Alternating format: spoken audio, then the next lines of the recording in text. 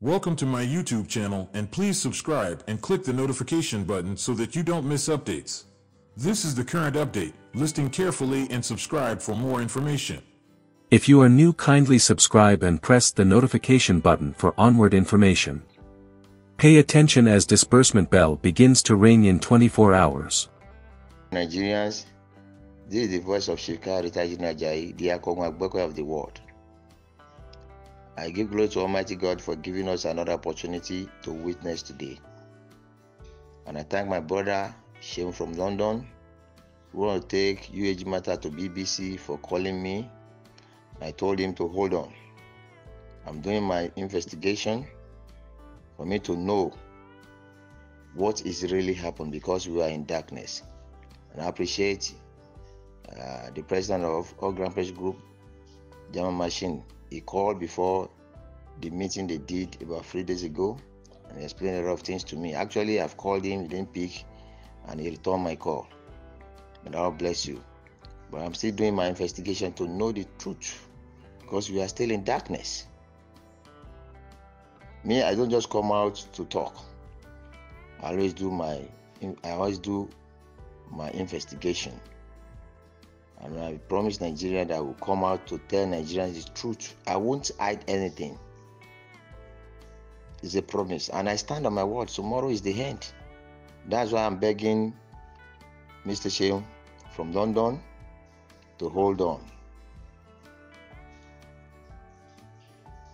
The problem we are facing in Grant is that there is no love. We have to love ourselves. The truth is that we are all from God. We are being created by Almighty God. We are the image of God. We should forget maybe I'm an Hausa, Igbo, Yoruba, this tribal, something we are. So a lot of us always have it in mind. We should forget about tribalistic. We are all from God. God did not create us as say, maybe you go and be a Hausa, you go and be Igbo, you go and be... No. It is when we are born, we speak different languages.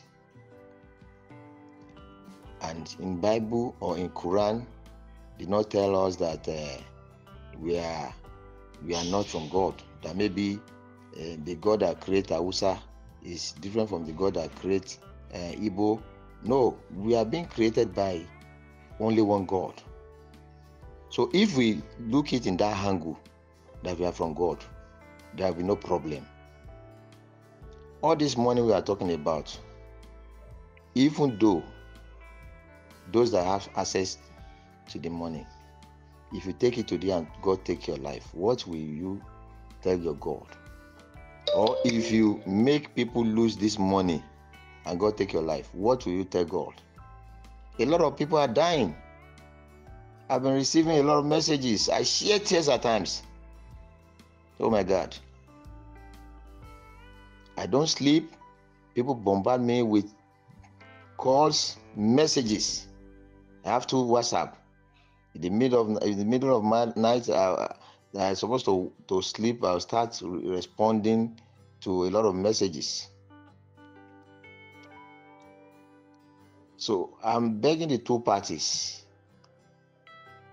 I don't want to say that maybe this one is the one that's holding it. I am still doing my investigation. It's very easy for us to get this money. The way Abdul spoke to me, said if things is done well, that they can disburse this money between 72 hours. That's what he told me. So I see this thing is very easy. So, and I'm begging those people that have been threatening the lives of AGPGN Pressure Group that they should stop it. And also, I had an information that people are threatening the life of Chinwe, the daughter of Apostle Ken, and Apostle Ken himself. Let's stop it for now.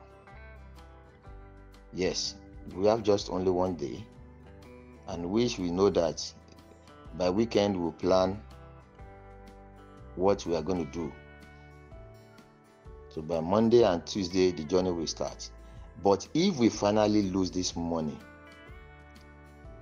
I want to say this, Nigerians will never forgive All Grand Pressure Group and Apostle Ken. That's the reason why I'm begging the two parties, let's come together. Let's see one-on-one. Let's see one-on-one. Now, All Grand Pressure Group said with Apostle Ken, they held a meeting and no one of us will be there. So it has been a time whereby we want to bring both parties together. We'll call Apostle Ken, All Grand Pressure Group, and we will be there to know the truth and what is blocking this disbursement. And if they refuse to come together, we'll come back to Nigerians to tell Nigerians that these are the people that refused to attend the meeting. So that in the meeting, we know the truth. Because all this while we say Apostle Ken and All Grand Pressure Group, they have come together, they have agreed to do the needful. But at the end of the day, it won't happen in the way we hear it. So we want to put stop to it. If All Grand Pressure Group and Apostle Ken come out and cook food for all Nigerians, we will eat it. But if all Nigerians gather themselves and cook food for All Grand Pressure Group and Apostle Ken, they cannot eat it finish. So that means you people, you are not higher than Nigerians. People are hailing you guys today because they believe in you. But if finally they lost what they're supposed to get from you people, I'm telling you people, Nigeria will never forget you people. But if Nigerians get this money, they will celebrate you people. So I'm still giving you an advice. We will call for a meeting today by God's grace. We have to sort things out. We'll call for a meeting to know the truth. We don't want to see as if anytime you just say we have a meeting with Apostle Ken. We have decided and we have made it and this and no, we don't want to hear that again. We don't want to hear that again. As a chief of a community, I want to use my good office to call both of you together today, not tomorrow. Today, we want to know the truth. I've been saying Oluwa is involved, Oluwa is involved. We are deceiving ourselves. God has answered our prayers. It is we that are blocking the way. It is we that are blocking the prayer. So we have to come together to love ourselves, to talk together for the poor masses to get this money. I will still come my way today, Nigerians, to let you know what is going on. I'm here for the masses. I stand by the masses, and I will stand for the masses till God take me away. Thank you, all pastors, all affairs, all fathers on the other side, for praying for me. I really appreciate you. What I mean, the fathers, the churches, God bless you all. I really appreciate you, and I will never disappoint you people. I will never disappoint the masses. I will always come out to say the truth. And also, I want everyone else to have it in mind that one Nigeria is going to save us. One Nigeria is going to save us. Let's put ourselves together. One voice. Our government will listen to us. God will bless us. Let's stop killing innocent Nigerians. Let's stop kidnapping innocent people.